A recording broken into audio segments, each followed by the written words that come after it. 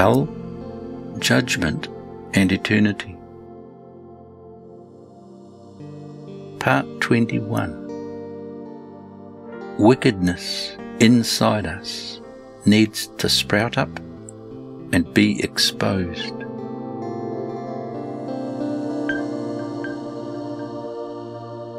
Chapter 1. The hidden wickedness residing inside us needs to sprout up and flourish and be exposed and become evident, but only so it can then be destroyed. If these things aren't made to come to the surface, they remain concealed beneath a thin veneer, like a whitewash.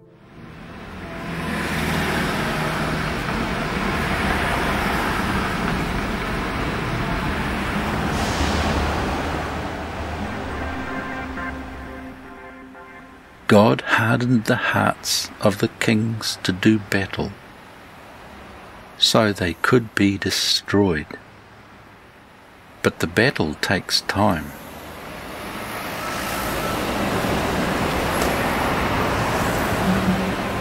Joshua 11. So Joshua took all that land, and he captured all their kings and put them to death. Joshua waged war a long time with all these kings,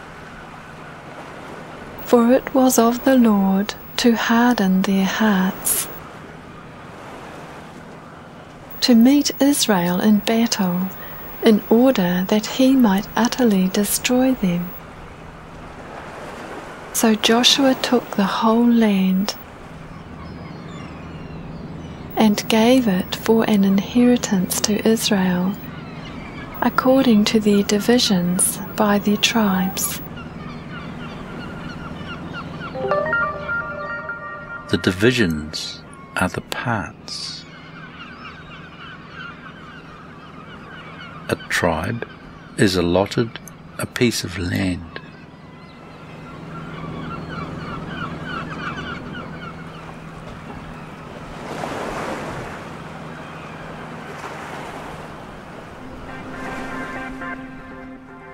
Wickedness sprouts up and flourishes, but only so it can be destroyed.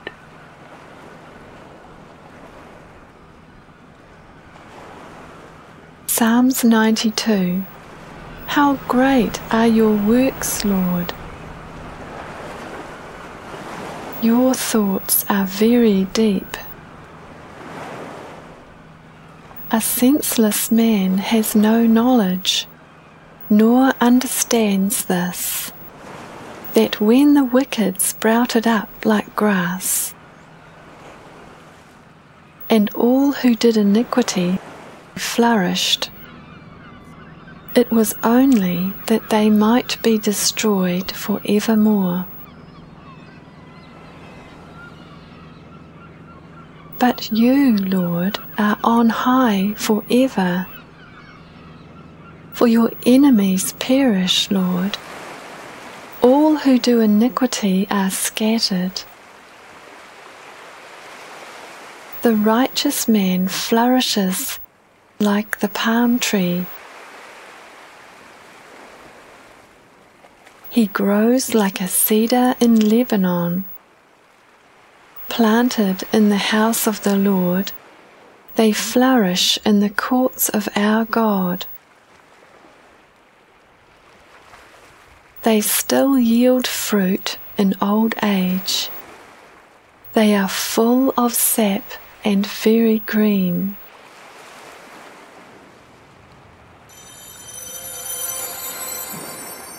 It's normal for those wicked aspects of our heart to flourish earlier in life. But then they should fade and be burned. In contrast, the righteousness should be flourishing and becoming deeply established. It can then go on to produce its fruit later in life.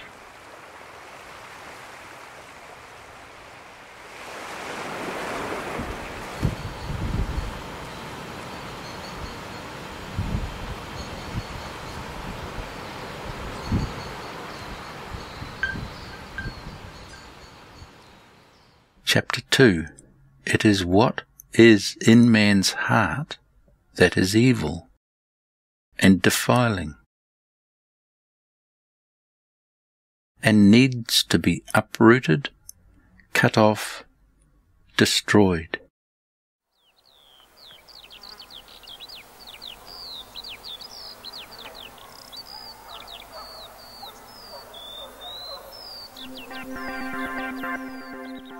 This earth, the old self, has a number of parts or members, but any offspring they produce perishes.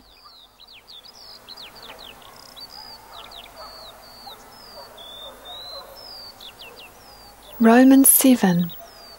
Therefore, my brothers, you also were made to die to the law through the body of Christ, so that you might be joined to another, joined to him who was raised from the dead, in order that we might bear fruit to God.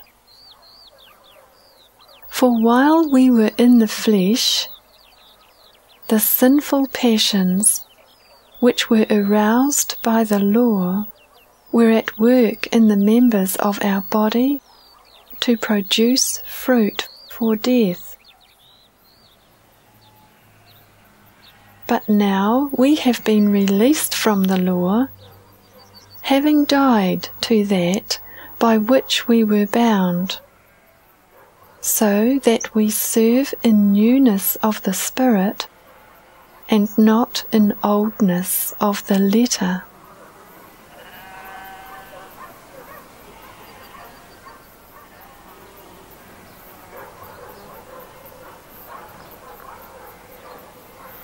Matthew 15. Every plant which my heavenly Father did not plant shall be uprooted.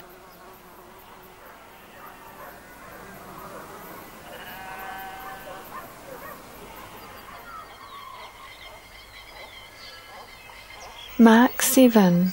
For from within, out of the heart of men, proceed the evil thoughts, fornications, thefts, murders, adulteries, deeds of coveting and wickedness, as well as deceit, sensuality, envy, slander, pride, and foolishness. All these evil things proceed from within and defile the man.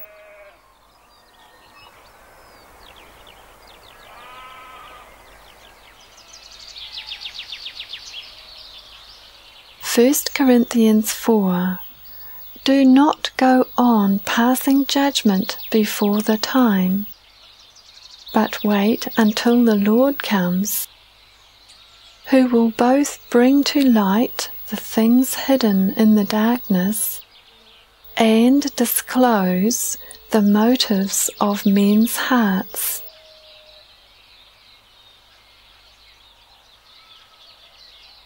And then each man's praise will come to him from God.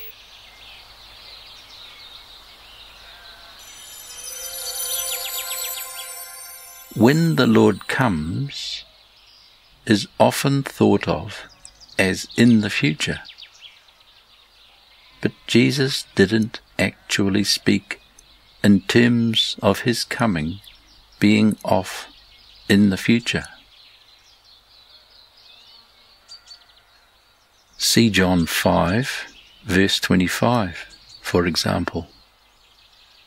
The hour is coming, and now is.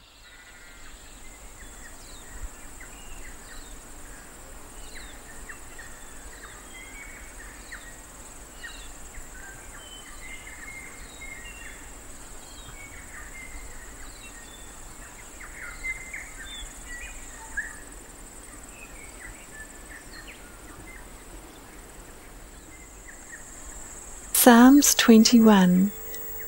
Your hand finds out all your enemies. Your right hand finds out those who hate you. You make them as a fiery oven in the time of your anger. The Lord swallows them up in his wrath, and fire devours them. Their offspring you destroy from the earth, and their descendants from among the sons of men.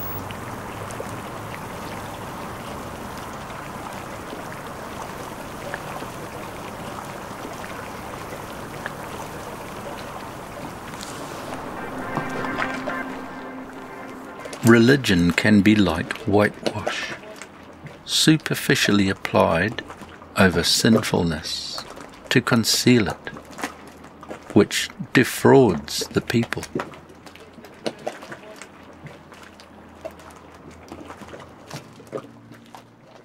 Jeremiah 8. What kind of wisdom do they have? They are greedy for gain.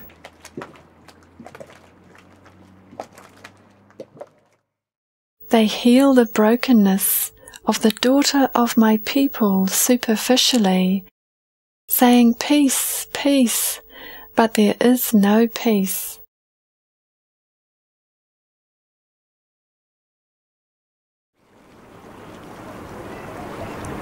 Ezekiel 13.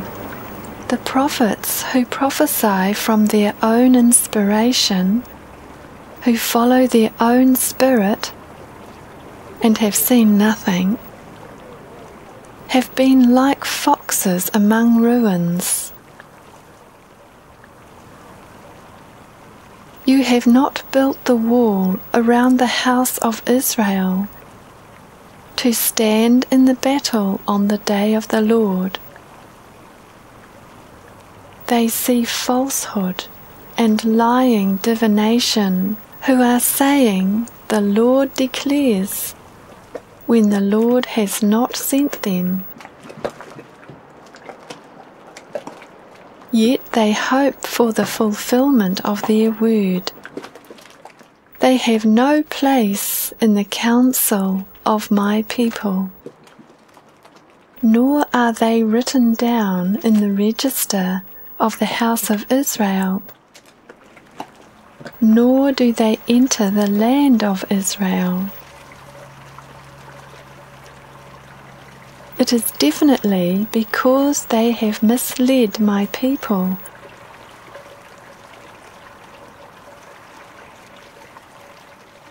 By saying peace when there is no peace, and when anyone builds a wall, they plaster it over with whitewash.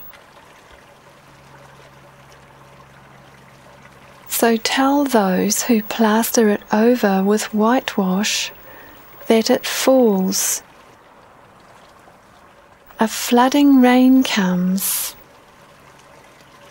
When the wall has fallen, are you not asked, "Where is the plaster with which you plastered it?" So I tear down the wall which you plastered over with whitewash,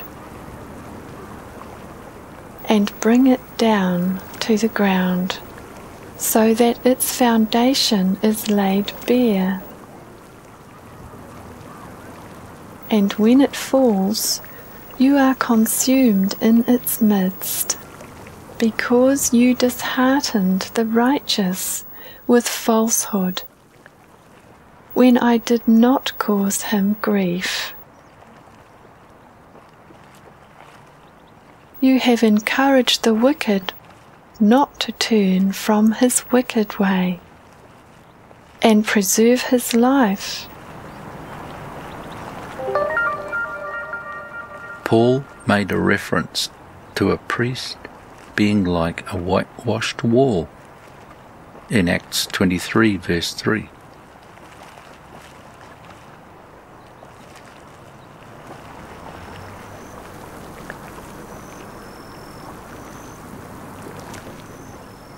Ezekiel 22. There is a conspiracy of her prophets in her midst.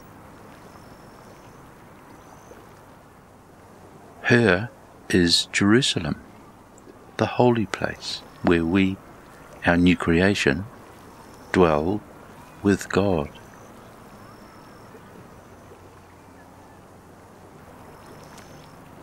Like a roaring lion tearing the prey, they have devoured lives and have taken treasure and precious things.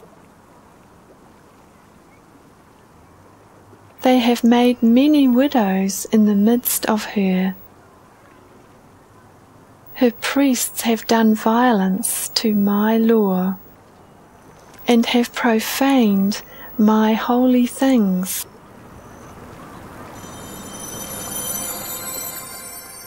Much preaching in God's name is actually violence against His people.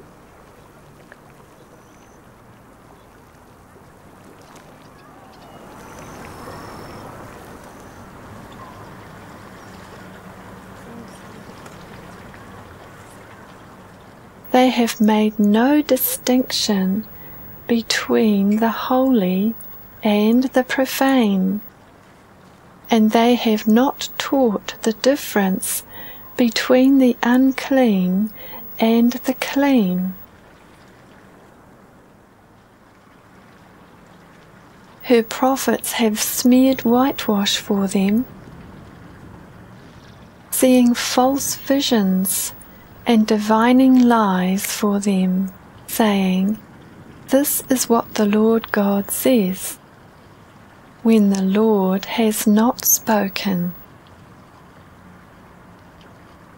The people of the land have practiced oppression and committed robbery, and they have wronged the poor and needy, and have oppressed the sojourner without justice. So I have poured out my indignation on them. I have consumed them with the fire of my wrath.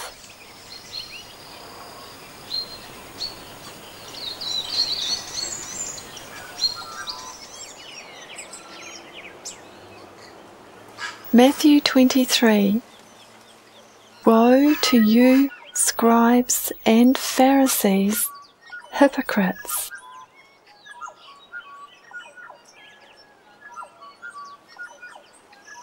For you clean the outside of the cup and of the dish,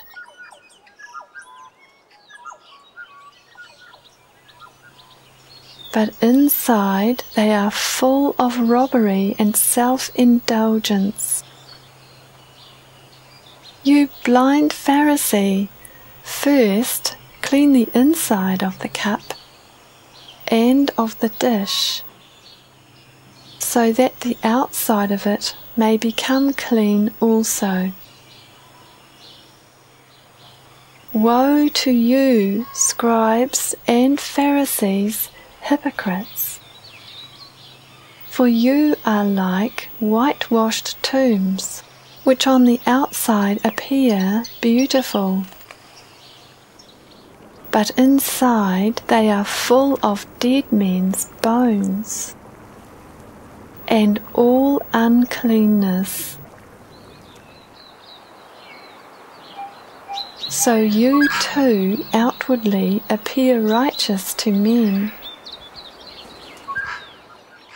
but inwardly you are full of hypocrisy and lawlessness.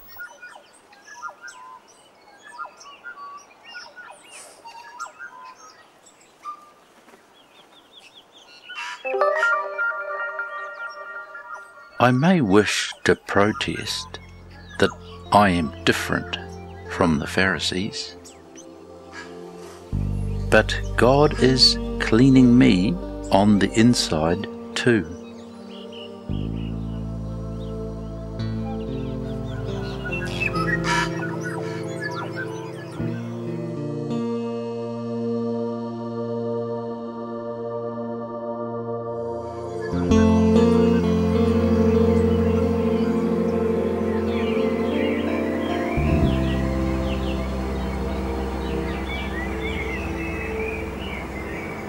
This was Hell, Judgment and Eternity, Part 21.